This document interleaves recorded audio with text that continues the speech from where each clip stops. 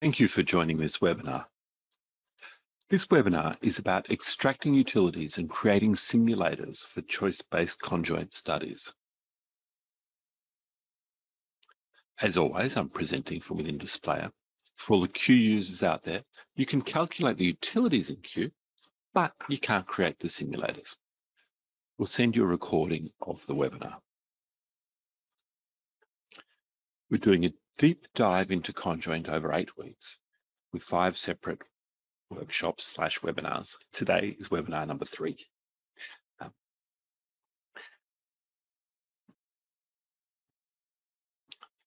We'll be using the GoToWebinar app to interact. If you can't see it, press the red box with a white arrow in it. There's a raise hands feature, but I'm not going to use it. If you've got any questions, please just type them into GoToWebinar in the questions app as we go, and I'll answer them then and there. There's some quite technical topics, so if you get confused, don't wait for the end, just ask a question. Now, we'll do a little poll to get us going.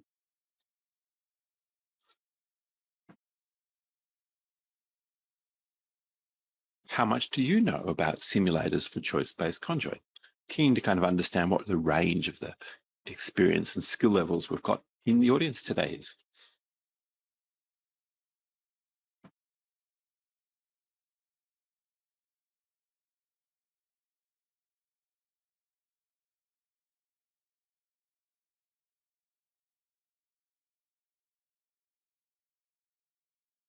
Right. A few more votes, please. All right. Most of you have voted, so I will share the results. Okay, so as you can see, we've got a fairly good mix. And don't worry, the webinar is for all of you.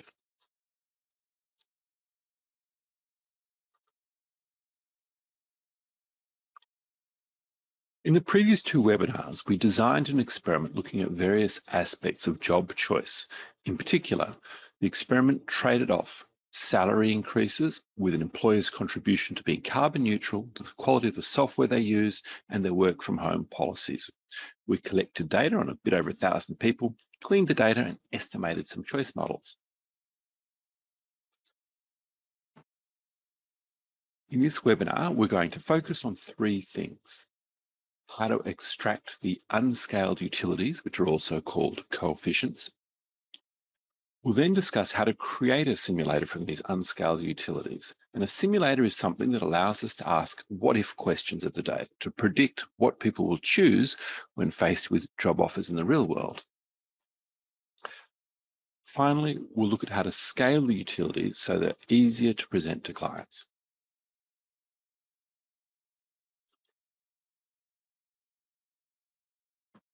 As discussed in the previous webinar, we fit a hierarchical Bayes choice model to the data and estimated the utilities for the respondents. This is the standard output from the model, and it shows us the average utilities of different people, and it shows us the range of utilities.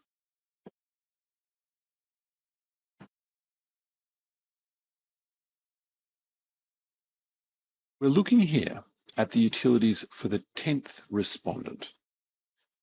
We can see that they marginally preferred alternative number 2. We can see that because it's got a higher utility. They've got higher utilities for higher salaries. And the range in the utilities for salary are much bigger than the range in the utilities for alternatives. So fortunately, they're paying much more attention to the amount of salary increase they can get and letting that influence their choice than they were to which column number it was in. They prefer a company that has better or offers carbon neutrality coming faster. They prefer better software, but they're a bit ambivalent in the difference between standard and great. And they prefer a fully remote workplace. Now, as I've mentioned before, choice-based conjoint data is a little bit ambiguous in that there are usually lots of possible results we could have for a respondent. We never have true certainty about the respondent's preferences. And the way we capture that uncertainty is these things called draws, where for this model, I've set it up so that for each person, I've got 100 possible estimates of what's interesting to them. Now, if we look, this is draw 23. If I change to draw 22, we'll see how they feel about just warming up. Cool. And you can see here, now, remember in draw number 23, they preferred alternative number 2. In draw number 22, they prefer alternative number 4. So this is moving around a little bit because we have uncertainty. With our salary data, we're still getting a very clear preference for higher levels of salary. So that's consistent across the 2 draws. And indeed, it is consistent across all of the 100 draws for this person. So it's something we're pretty confident about. There are some movements here, but generally the same pattern. The software, interestingly, there's a much bigger gap between standard and great. Before, I think it was something like 1.4 and 1.6 or something like that. And the preference for fully remote has reduced a lot. So just based on these 2 draws, we would say that the price is the really consistently strong learning here. And there's a bit of ambiguity about the other stuff. Now, looking at this uncertainty is great in some situations, like when we build simulators, because we want to factor in uncertainty because uncertainty is a real thing in the data. But often we want to do much more simple analyses, and that uncertainty makes life complicated. And I'll show you how we extract the utilities in that situation. We click on our model. We go down here in the right-hand side, we've got all the various ways we can save variables, and we click on individual level coefficients, and this will extract out the raw utilities. See, they just get added to my data file like that. Very easy.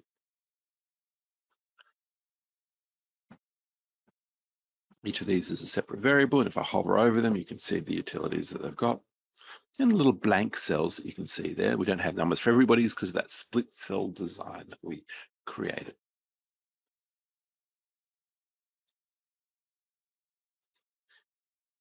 Once we have our utilities, we need to create a simulator.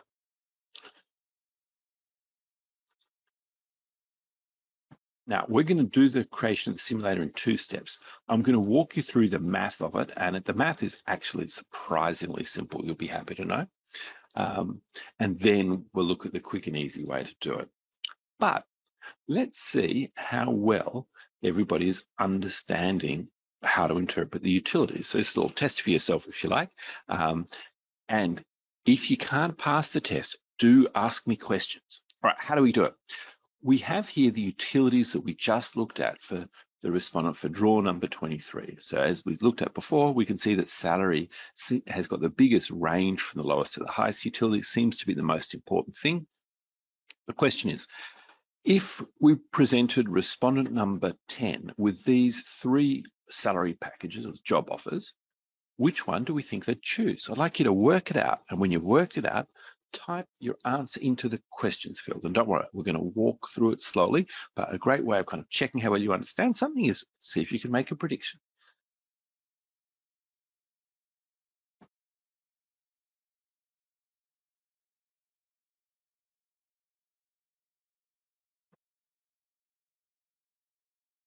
And Craig, like lightning, has come in. He's chosen option number 3. Is Craig a fast thinker or a fast and accurate thinker? We're going to know soon. Diane, apologies if I've mispronounced your name, also going with number 3.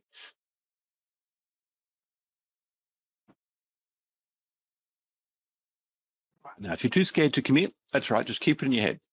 Let me walk you through how we actually do it, because the math is really, really simple. So this first job offer, how do we do it? We'll create a new calculation. So current salary has got a utility of 0. Already carbon neutral, it's utility of 1.6. Poor software, 0. Fully remote, 2.6. So that's around about 4.2 or something if I do it in my head. 4.3 once we take the rounding errors into account. All right. So the utility we say for this first offer for this respondent is 4.3. Let's now do it for the second alternative. So we literally we add up the utilities. It's the first step. It is this simple. They want 10% pay rise. So that's 3.3. So that's already close to what we got in the second alternative. Carbon neutral in 10 years, standard software. So if you're doing the math in your head here, 50% location, you can see that this one here is going to have to be higher than the utility for the first alternative. And it is. So we would say they would, given the choice between these two alternatives, the respondent would choose the second one. All right, let's do the last one.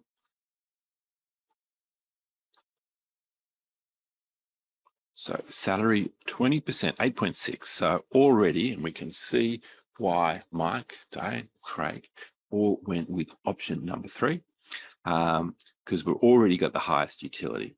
No carbon neutral, doesn't matter. This guy likes money. Great software, even better. 50-50 location. So this tells us that our respondent here would prefer alternative number 3 based on the information we've got. Does that mean they'll choose it? No. There's always uncertainty in everything. Now, sorry, a bit too general, isn't it? How do we calculate the uncertainty? How do we turn this into probabilities? Well, we need to do a little bit of math. You remember the exp function, the opposite of a logarithm, or a natural logarithm from school. We're just going to type exp. You do it in Excel, do it in R, do it in Display. Then we click on that first utility. We just do that for each of them. Why do we type exp? Well, we're doing something called a logit transformation. This is the first step in it.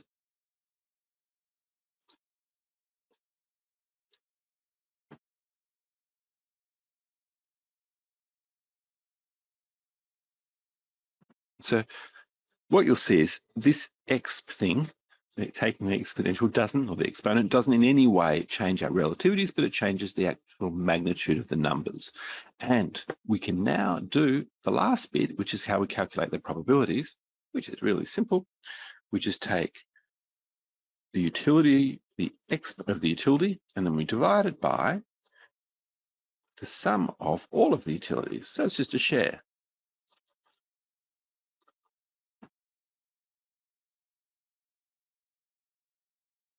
So let's put some decimal points on this first alternative. I can put them on all the alternatives, that's fine. So there's a 1 in 1,000 chance that our person would choose this first alternative based on the data. So that's pretty small, isn't it? Now let's modify our little calculation here, and we'll make it so that the numerator, or the top bit of our proportion, is the E utility for the second one. All right, so there's a 12% chance a 1.2% chance they're going to choose the second alternative. Now we can work out the probability of the third alternative. It's got to be about 99% just by subtracting the other 2 from 100. But we'll again just modify the formula here. And as expected, 98.7% or 0.987 chance that they're going to choose alternative number 3. So that is how we work out the simulations for these 3 scenarios for respondent number 10 on the 23rd draw. Now, we had some variability, if you'll remember, in the results of the draw when we had the different draws take into account the uncertainty. So let's just change it to 22 and see what happens.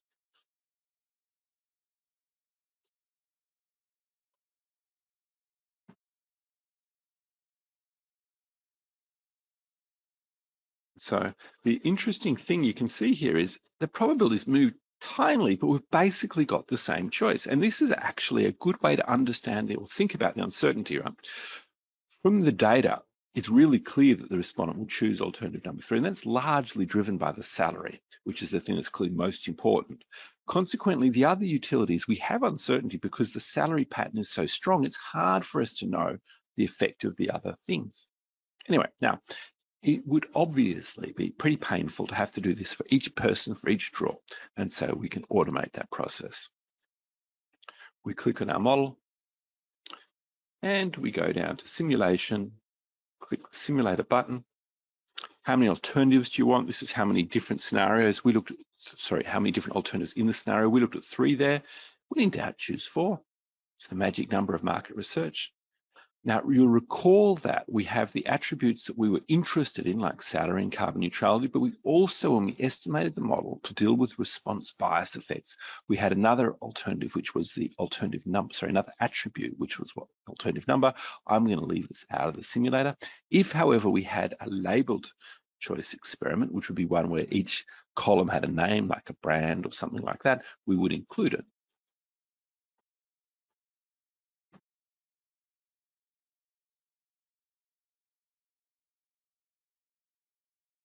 And so it's punching out the model.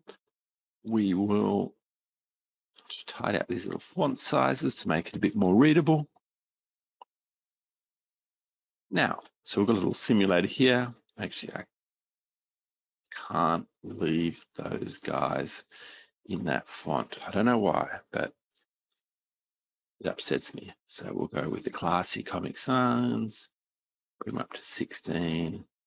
All right, so in our 4 alternatives, they're identical, and so there's a 25% chance that anyone's going to choose any of them, and would say each of them's got a preference share of 25%. So let's make alternative 1 have, this is a job which you're just taking for money. Alternative 2, trying to save the world. Alternative 3, they're using Displayer, best quality software. Alternative 4, it's fully remote. So what Displayer is doing in the background now is it's calculated for all of our respondents, for every draw, their preference, and then it's taken the average of all of them. So that takes into account differences between people as well as the uncertainty within each people. And you can see that interestingly here, certainly the carbon neutrality, sadly, which isn't getting a sizable chunk of the people. Now, today, I'm just focusing on how you create these simulators. In future weeks, well, particularly in 2 weeks' time, in the next webinar, we're going to try and figure out the underlying story of the data.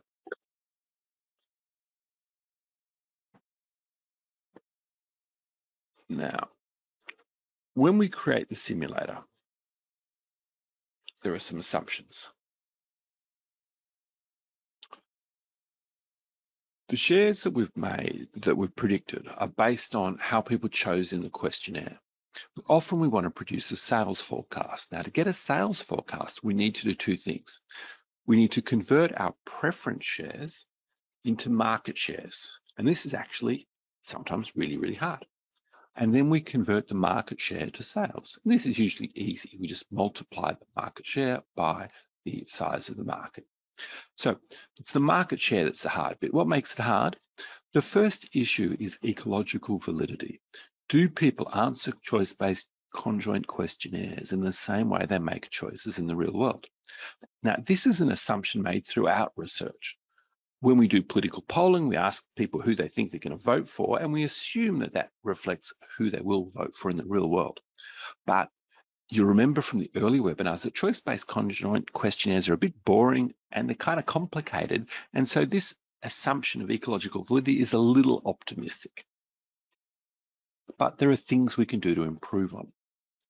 So we can make sure we've got the right statistical model, and we talked more about that in the previous webinar. We want to try and deal with uncertainty in respondents' utility estimates. Now, I've banged on a little bit about how we've dealt with that in the draws, but I'm going to go back to the simulator because I want to draw to your attention that a few things. So here's a simulator. There's a little hidden calculation off the bottom of the page here, which has got a whole lot of technical assumptions we can play with. Now, by default, Displayer does the simulation using people's average utilities, which are those things that we saved out as variables. It doesn't actually use the draws. Why is that? Well, 1 is it's a lot faster, and 2 is, whoops, that's the wrong one. It's actually much more standard. So using the draws is a fairly new technique, and so we've gone with what's consistent for most people as the default, but you can get the draws. As that will be a little bit slow. In this case here, we're not going to see the numbers change a lot. This one's showing 30.8, alternative 3 at the moment. It's good times. While it does it, I'm just going to point out some of the other things we can play with. Now, the first one takes a little while because it's got to warm up and do a whole lot of munging in the background. So we change from 30.8 to 30.1. It is slower because it's doing a lot more math, right? It's got to do it for each person. Now, what are the other assumptions we can play with? Well, the next thing we can play with is availability. So in a lot of markets, certain products will not be available in certain regions, for example, states, and we might want to adjust our simulation to take that into account. As we talked about a few times, answering choice-based conjoint questions is a bit boring, and so people will make mistakes. Now, shopping is also a bit boring sometimes, and we're often lazy and careless shoppers, so people will make mistakes. Now, a basic conjoint simulator assumes that we make mistakes at the same rate in the real world as in the conjoint, but we can actually tune these simulators to deal with making more or less mistakes. We do that using something called the scale factor. And so note alternative 2's currently got a share of 10.6. If I reduce that scale factor down to 0.5, it's now going to update. So it's increasing the level of noise in the data. And you can see that all of the alternatives got a little closer to the original 25%. Or we could go the other direction and assume that in the real world there's going to be much less noise. Now, whatever assumption we make is actually pretty heroic, right? We've got to have some data to make it. What we would do in the real world, if we were going to scale the data generally, you wouldn't just use your judgment like this. You would look at some data that you've got from your establishing external validity, telling you looking at a scenario where you know what people chose in the real world, finding their shares, and then you would calibrate, which I do in display by checking this option, we'd calibrate the model by choosing the scale factor that best explained the historic data. So that's how we would solve that normally.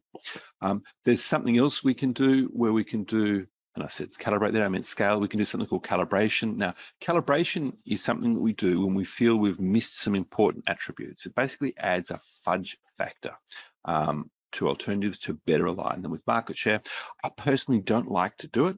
I think it makes the research look a lot more accurate than it is, which can lead to clients getting overconfident and making bad decisions. And it's important that users of these models understand they are kind of got a bit of error in them. But if you want to calibrate, you can do that here as well. So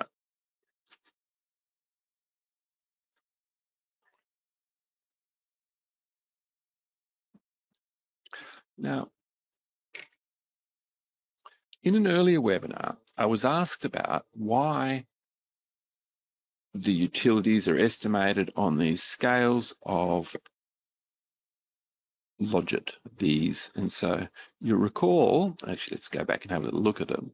You'll recall before that the biggest utility for respondent number 10, for draw number 22 is 5.7, and it was for draw number 23, it was 8.6. What's that scale out of, right? Normal questions in a questionnaire have a scale, say, out of 5. And so you say to the client, this is out of 5. That's the person's got 5 out of 5, that's a good result. But the actual utilities that are estimated in our studies here are designed so that we can do that cool math we looked at before to work out the preference shares. And so the utilities are in logit scale, which means that we can create probabilities from them, which is very cool, except for the client. And so the common thing we do is we scale the utilities to make them a bit easier on the client's brains. Now, key thing to know, we could have utilities on the initial logit scale, and I will say nearly always I've presented them to clients in my life, but a lot of people hate doing that. The most safest thing, I think, if you're going to scale them, is to scale them so that each person has got the utilities scaled from the smallest utility is 0 and the highest utility is 100. That's my kind of preferred way of scaling them. If I have to scale them, but there's lots of other ways you can do them. Some people like to scale them so that utility's got a mean of 0. So sawtooth, you tend to get them as mean of 0. You can scale them so the mean is 0 and the range is 100. There's lots of different ways of scaling them, but the key thing to note is the relativities are always the same. So no matter how we scale these, the difference between Hershey and Dove and between Dove and Godiva is always the same. And it's only these relativities that are used when we do our calculations. Now, remember when we did all of our math? If you think about it, right, if we add, let's say here we've got the minimum as 0 for salary. If we instead modify these by adding 100 to each of them, that 100 would just appear in each of these utility things. So we'll just cancel out, right? So how we scale them doesn't tend to change the preferences at all, except that when we're computing a probability, we have to keep it in logit scale. When we want to get these scaled utilities out, we don't have to do the math. We can just click on the simulator, go down here and go utilities, and we've got all of the different ranges. The one that I tend to like is utilities min 0, max range is 100 if I have to do them at all.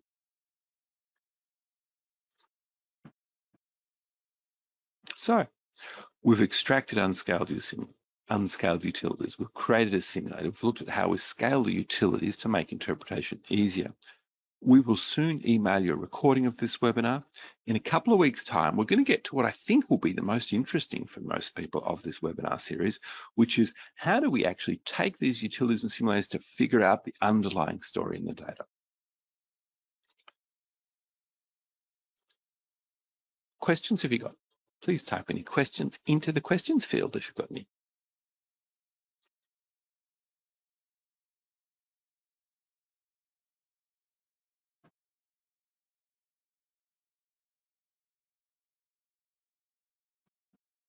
There are no questions yet.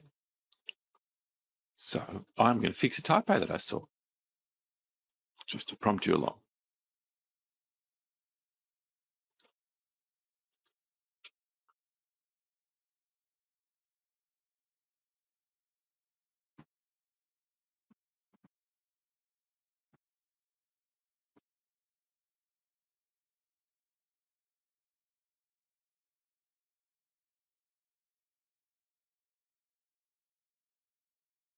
All right, thank you, Craig, for coming along with the question, because it would be very boring for everybody if you just had to watch me edit.